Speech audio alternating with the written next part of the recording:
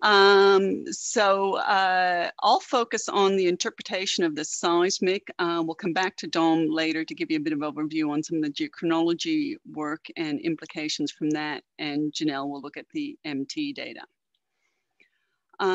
So we're looking at Mount Isa. You can see the outline of the outcrop there in gray and Georgetown area over here to the east.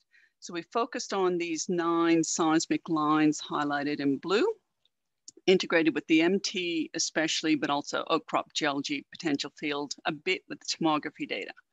So I'll start by showing you a bit about our approach to the interpretation, then focus in on the basement terrains, really looking at those fundamental crustal blocks at depth. And we'll jump back and forth a bit, talk about some of the insights and implications, but we'll really pull that together after Janelle has shown you the MT data. So it's important to think about what is basement and what we're referring to when we talk about basement. I've taken this image on the left from the Northern Territory and then added in Queensland here. So this is a nice summary because it highlights here by about 1800, 1790. The units above that are largely less deformed and less metamorphosed throughout much of the area. And it's the units before. We've got this package of 1880 to 1790, largely supercrustal rocks that have been deformed and metamorphosed. So we only see the rare hints of the older Archean or any older rocks in there. So then we've got our cover sequences across Mount Isa, and I'm just flagging here the Etheridge group, which we'll see in the seismic lines, is equivalent, very similar in age to the Soldier's Cap, Corydala groups. Then we have deformation, isonorogeny, collision with Laurentia, and those younger basins. So when we're thinking about what's exposed as basement in the Mount Isa area, it's dominantly the Chalcodon-Leichhardt belt here, which looks relatively insignificant, but obviously exposed over a large area. And then we've got Uringa and a few other Kerbiaya, older gneisses and rocks. So we're really focused on those older deformed and metamorphosed rocks, but recognizing that in the Eastern Fold Belt and Georgetown, some of these younger units are deformed and metamorphosed, but we're still keeping those in the cover sequence. And we're really trying to nut out those deeper fundamental basement blocks. They're discrete, mappable, structurally bounded blocks of crust. Now, just briefly, North Australian craton, you can see outlined here in yellow, which I like to throw up this image because it really shows just how vast this block of crust is. It has some other fairly competent blocks like Kimberley, Pine Creek, Arnhem, and then some less well-defined terrains. So most of the outcrop, as we've said, 1880 to 1790. But we have the evidence that Dom will talk about from the model ages, that there's a lot of late Archean, early Proterozoic crust through this area, very consistent ages across much of the NAC until we get to the Eastern Fold Belt, Numal, and to the east. And we see a change that Dom will talk about. So there's a core that probably formed early on, certainly by 2200, if not earlier. And then final assembly involves Kimberley, Aileron, and Numal all coming in sometime during this period. Now, we're focused here in this study on the Mount Isa region. So we're looking at the edge of these east-west trending basement terrains and trying to better understand what lies beneath all those cover sequences in Mount Isa. So in terms of previous work, we've got in yellow, you can see the boundaries here are the domains. So they're focused on this, largely on the cover sequences, but also including the Chalcodon-Leichhardt belt. In orange, there's about 5 lines through here. So that'd be the Cork Fault, Gidja Suture, another north-south boundary through here that wasn't named, and this one. So these are the major boundaries from Corche and Doublier. And then in red on this other image are the basement terrain boundaries from FrogTech geognostics. And so I worked with FrogTech for years, was involved in a lot of this interpretation, but we can see through this Mount Isa area, because the projects hadn't focused on pulling apart the seismic in the way we've now done. At that time, we had to rely on those, a lot on those domains. So our results show some broad similarities, but really highlight a new understanding in the terrains, the major structures, fluid pathways, and controls on those cover sequences. So briefly on the approach, and so the project really was focused on the basement terrains, but in order to be able to do that interpretation, we still had to look at the near surface section. So I started out, you can see these unit names. I went through and just marked off any outcropping units. This is the old 94 line, so going through just south of Mount Isa. And I've got metamorphic grade there, looking at the domains, and these red, green, blue lines are gravity highs, gravity lows, just trying to integrate all that information. So, I'd look at changes in style, variations in the reflections, and then just highlight the main trends you can see in pink, and where are the breaks, truncations and reflections, or subtle low angle truncations, the same way, anybody would do with gravity and mag data. So I'd start by interpreting the most obvious features and then compare to the other lines and sort of a long strike with the gravity and mag data. And this is something I feel very strongly about, whether you're working in cross-section or plan view, you really need to go to that next step and fill in your interpretation using all the constraints. Otherwise, you don't really understand, or you will find features you hadn't really considered when you try and make that full color image. So this is an example. This is the M6 line with the location highlighted here in white. Now, I really do want to emphasize from the start that these nice colored images you're seeing as the final product aren't based solely on that one line. So it's integrated from all 9 lines from the MT data, all the other data we were using. So that in some cases, a given basement terrain might not be well defined on a seismic line, but by building that regional understanding, we can make that interpretation. So in all the lines, you can see these red lines, hopefully. So they're every 5 seconds. So that's the full 20-second image. So it's roughly equivalent to 60 kilometers. So you can think of those red lines as being that first one's going to be at about 15 kilometers or a bit less. Most of the images, hopefully I've got in here at roughly vertical equals horizontal resolution. So you'll always see that 20 kilometer scale bar or close to that. So you're largely seeing true dips. Okay, briefly on the legends. So we've defined 2 new basement terrains, a Central Isa and Pitta Pitta. The Newmal, Abingdon, and Agwoman or Thompson origin were largely defined by Korsch and others at GA on the 07 series of seismic lines. Tennant, obviously linking through to Tennant Creek in the west. Ultrawara is the southern one, sort of the May Downs area. There's a few different names for that area. We'll refer to it as Ultrawara. This package in yellow that you'll see mainly in the west. So that's that package of 1880 to 1790 sort of supercrustal rocks. So where I can see what looks to be a more layered package above the basement I've highlighted. And I will take a moment on this next slide to explain this unit you'll see in the dark purple or maroon, which is a mixed unit.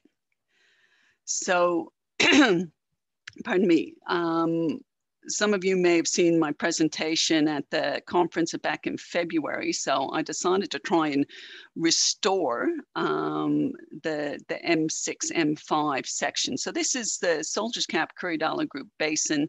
I'm happy to come back to this later, but mainly what I want to emphasize right now is that we have several lines of evidence that suggest the crust was highly thinned during development deposition of this basin system.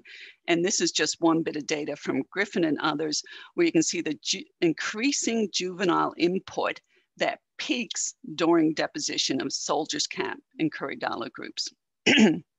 And so that mixed unit I see as this thinned edge of the basement terrains beneath the Mount Isa crust. So Central Isa, the overlying Leichhardt superbasin are probably the main units mixed in there, but we might have some serpentinized mantle or even oceanic crust or bits of the sedimentary sequence, but it's going to be dominated by those units.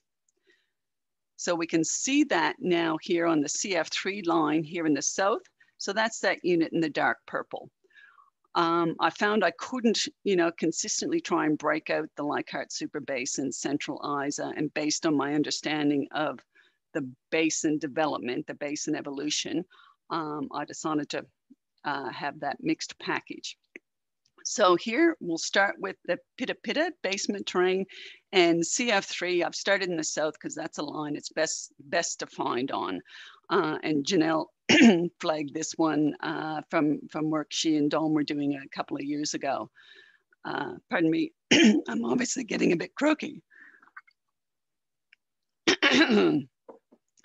It's a trapezoidal looking block and is elongate north-south. We can trace it through to the north on the other seismic lines. Doesn't reach surface. It seems to be somewhere around 5 seconds, maybe up to 4 seconds. Generally higher density in the gravity models. We don't tend to see strong packages of seismic reflections within it.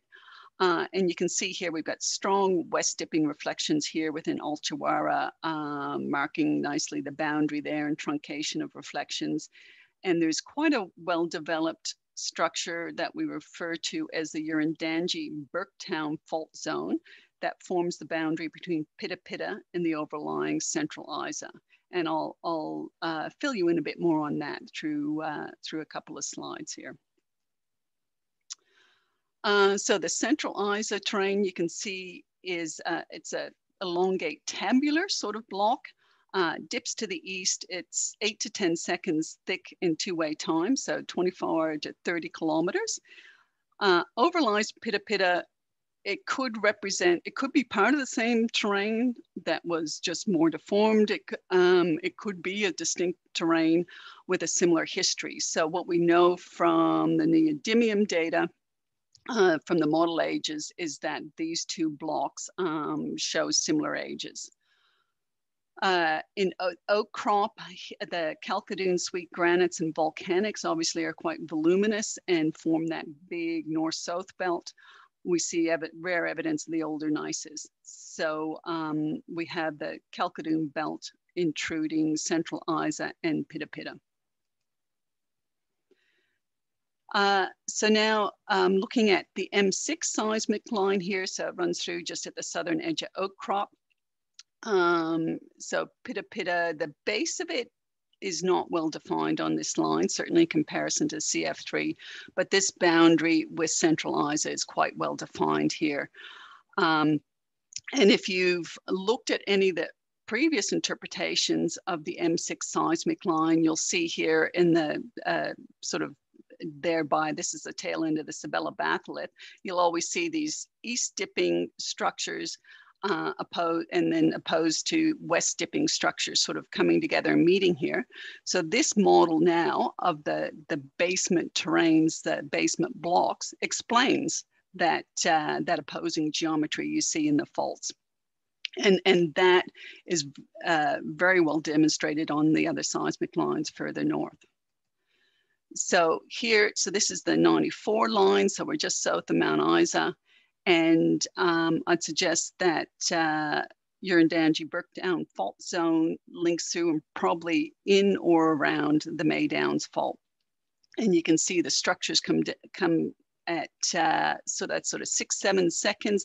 They really flatten, and we've got some big scale detachments in the crust. Interestingly, we spent a lot of time debating whether Pitta Pitta could extend up here to these relatively flat structures in the mid-crust, but based on all the seismic lines together and correlating through to CF1 further north, it makes more sense that the boundary is still east dipping and central Isa is a bit thicker here. And I'll come back to that later. So we're jumping north, actually, sorry, I'll just go back. So we're now going to jump north to the short M3 line up in here. Because I forgot to put a map on this one. So the first thing you see when on this line is the strong east dipping reflections, and it you know, when you look at the blank seismic, you can really see that thrust package. So that correlates with central Isa. You could push that boundary up or down a little bit, but you'd still have that same geometry. Pitta Pitta might, you know, it could swing a bit further east. We may not have it here, but there is a change in the seismic that we looked at and decided, well, it's reasonable. Pitta Pitta might sneak into the end of this seismic line. This is the only one where we really see the tenet terrain, and you can see the west dipping reflections are quite well developed. They're discontinuous, but well developed there in tenet, whereas all the reflections here in Altuara dip to the east. So that fault is quite well defined in here. Now, I will come back to talk about these terrains, and I'm going to jump over to Numel. On Mount Gordon fault zone would sit in about here, dipping steeply east, and would probably link to one of these more moderately dipping or listric structures at depth. Okay, coming over to the Numel, and so this is our interpretation of the 07 IG1 line. So very similar to the published interpretation of Korsch and others. If you zoom in and look at detail, you know, some differences along the faults and things. But what we've really highlighted is this breakdown of three distinct subterranes to the Numel. So in the west, we have this block, which seems to be largely unfaulted.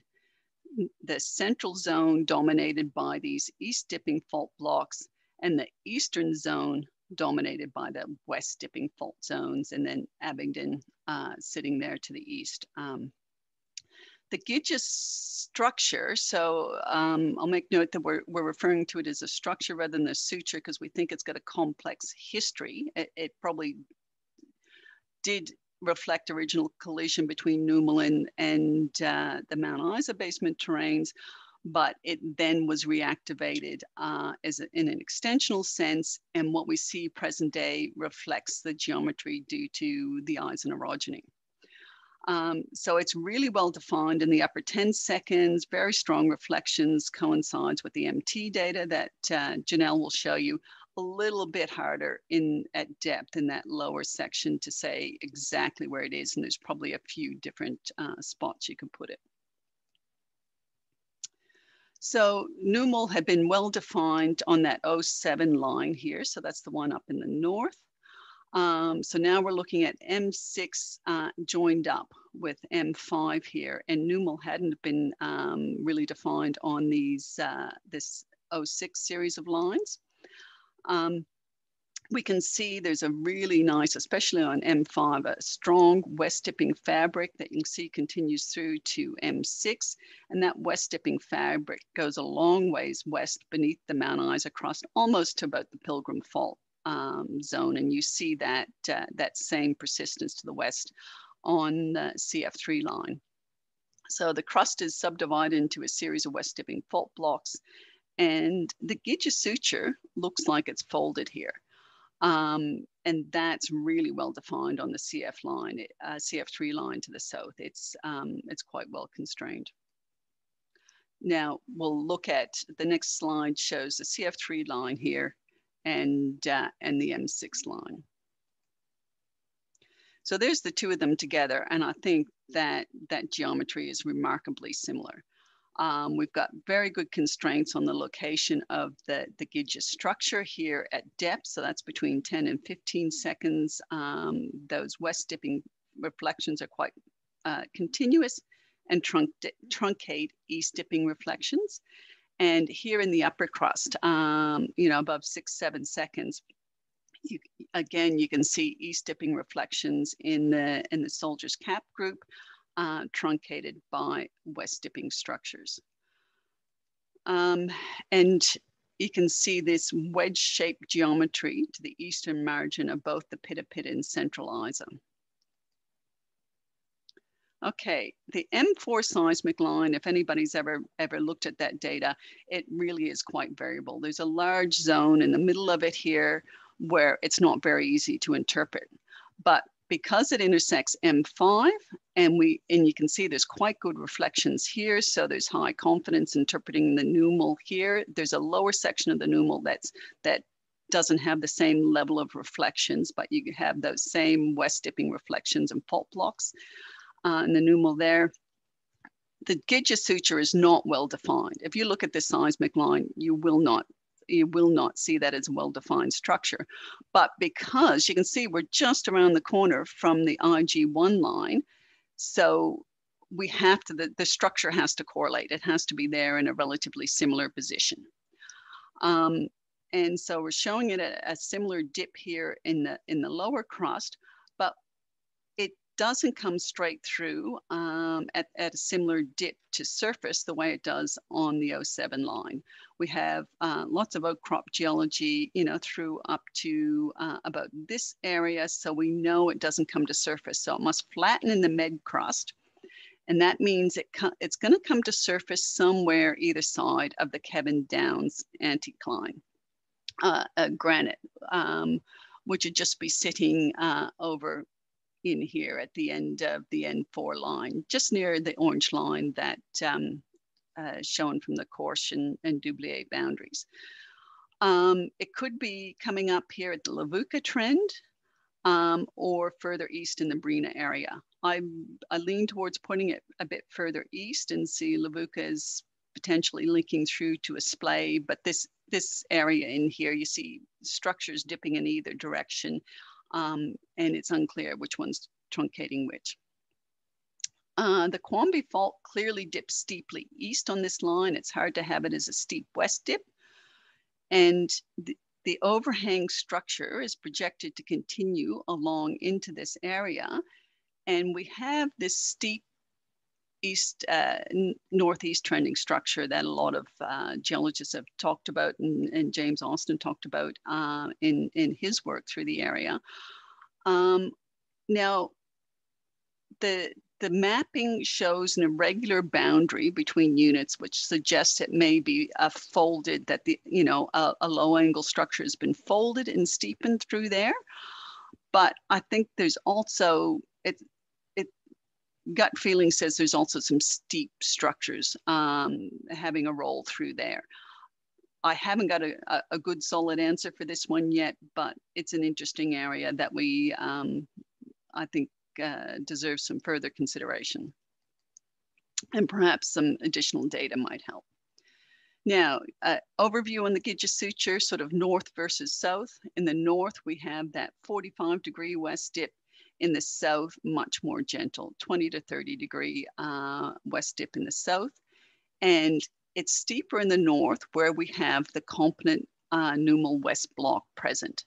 So that's probably the main factor there. Where we have this component block, we've ended up with a steeper suture zone and thickening, as you can see here, especially on the 94 line, and thickening in central Isa basement terrain at that eastern margin. So the other thing I want to highlight here is that the Gidja structure truncates the Pitta Pitta and Central Isa terrains at mid to lower crustal levels.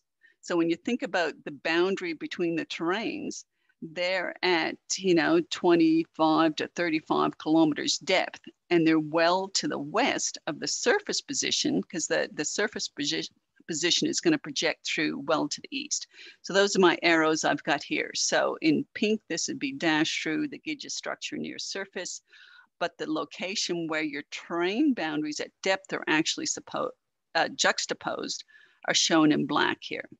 So on these maps, summary maps that you see of our terrain boundaries, so the ones in black are at a mid to lower crustal level. The ones in red come through to surface or close to surface. Abingdon, so mainly defined here in the from the 07 surveys here on the end of the IG1 line and the other seismic lines. And we've interpreted it to come through to the east end of CF1 and CF3. So CF3 here on the bottom, this block is really quite distinct. It lacks reflections and has a lower density. So despite the fact that we've got quite a large granite in the upper section, we still need a low density body in the lower crust to match the gravity response through this area. And we can map out a similar block on the CF1 line as well. So I will just point out, well, I've got the CF1 line here because I don't show it a lot.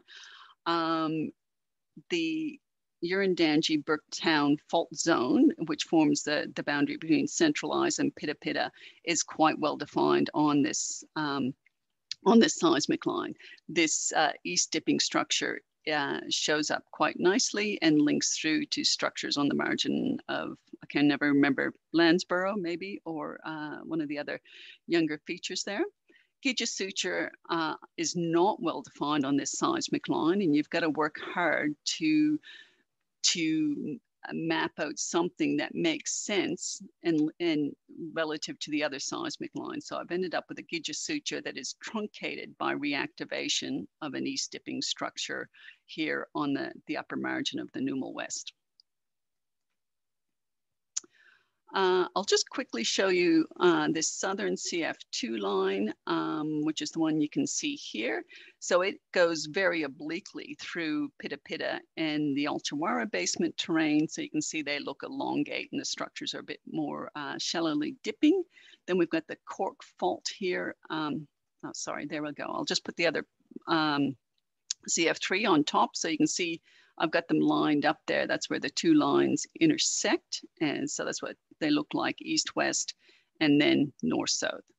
So the Cork fault forming the boundary between the rocks, the Mount Isa region, and the Diamantina-Thompson origin to the south. So you can see that's very well defined here, dips west, but it's truncated at depth by this north dipping fault.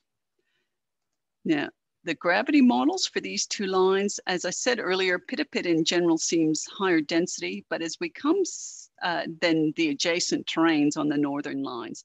But as we come south, you can see Central Isa and Ultrawara getting a bit higher in density as well. We made, Dom and Janelle made a big effort to use consistent densities on all the lines, but we couldn't keep to that everywhere. And you can see this western boundary of the Ultrawara coming into the Cork fault is lower density. So there's probably a lot of deformation and alteration along that boundary. So coming back to Ultrawara and Tennant in the north, so the M3 line that we looked at is here. And although these Western, the South Nicholson and Camomile surveys weren't part of this study, we will start looking at those as a follow-up.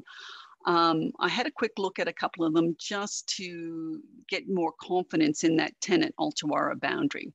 So SN2 comes down to here, very close to the M3 line, but this line I'm showing you links into SN2 and C2.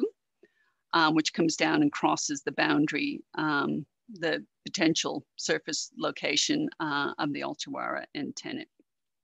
So this Carrara fault is very well defined on SN2 and SN1, and the Mindera fault, named after the river creek in the area, dips to the north, so that Tennant ends up being a divergent block overlying Murphy and Ultrawara. Now, coming back to that M3 seismic line, we can see it here. And so the boundary gently west dipping on this line, so overall dipping to the northwest. So in outcrop, what we see at Tennant Creek is dominantly the 1860 to 1790 supercrustals and granites. We know we had extension 1820, 1800, potentially earlier during deposition of some of those earlier sequences. We have a lot of volcanics in there. Then they're deformed at 1850 and 1790-ish. So this yellow package that I've been mapping with the 1880 to 1790 metasediments, metavolcanics, is broadly equivalent to Tennant. So some of that package comes across and is deposited on top of Altuara and Central Isa. But it's interesting, actually, if I just flick back to consider, so how much of this Tennant terrain is that package of supercrustals and how much is an older basement? Or is it all, is it a very thick, very large extensional basin formed at that time? So something to consider as we gather some more data around that area. Now, just into the summary and wrap up on understanding the basement terrain. So this is a stack of the western seismic lines here from CF3, M6, the 94 line, and M3. So we can see Pitta Pitta coming through here. It's west dipping boundary with Altuara and east dipping boundary with Central Isa. This Urandangi Burketown fault zone we can see is much better developed. The Central Isa is thrust further west over Altuara as we come to the north. Just a 3D image of the seismic lines, so you can see Pitta Pitta trending here through to the north onto M3, and here it is at the north end of CF3. So that's I have more confidence in the Pitta Pitta extending onto CF1 than making it onto CF3 seismic lines. So it certainly comes through and then is swinging a bit more to the north-northeast on this line, which is what we see actually in the trend of that Kalkadoon-Leichhardt belt. So the eastern ones, Numel, we talked about the west, central, and east terrains. And it's interesting when you look at the southern lines, so this is CF3 here in the south. Numel is dominated by west dipping fault blocks and is juxtaposed with Abington.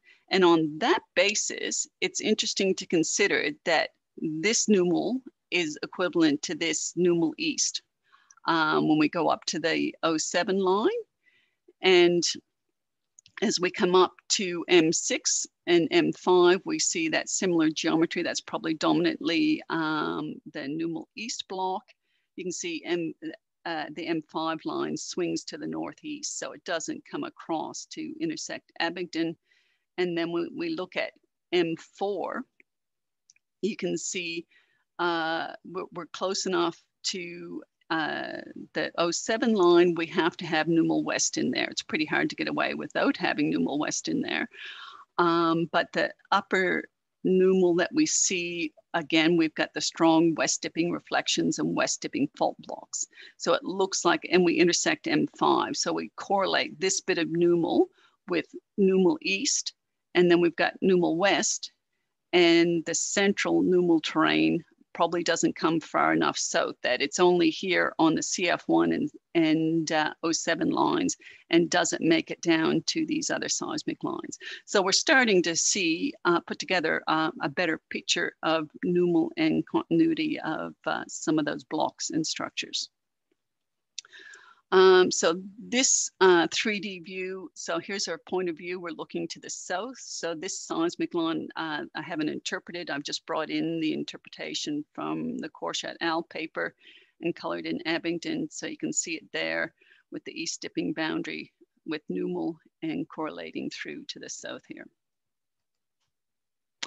So quick conclusions before we come back and look at some more of the implications later after the MT data. So 5 main basement blocks when you're really focused in around this Mount Isa area. So Altuara and Tennant to the west, then Central Isa and Pitta Pitta underlying this core zone of the Mount Isa province, and then Numel to the east. and a much better handle on some of these large, especially crustal scale structures. In terms of assembly, so Tennant and Ulchawara assembled with the Murphy terrains and the rest of the NAC early on, prior to accretion of this competent pitta block and its overlying, with or without central Isa. So as I highlighted earlier, they may be part of a related terrain, or it could be a separate terrain.